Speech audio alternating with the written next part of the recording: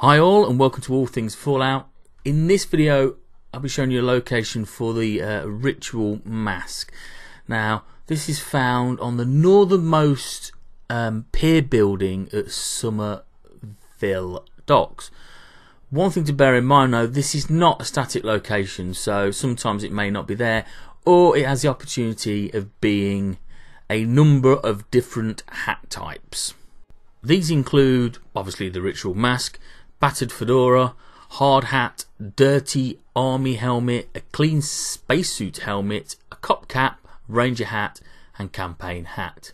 So word of warning, don't pick up the hat that you don't want. So for example, if you see the battered fedora, don't pick it up, because the next time you server hop, there won't be any hat there, and it'll possibly another 24 hours until you can farm this location. So obviously server hop until you find the helmet of your choice or mask of your choice, and job's done.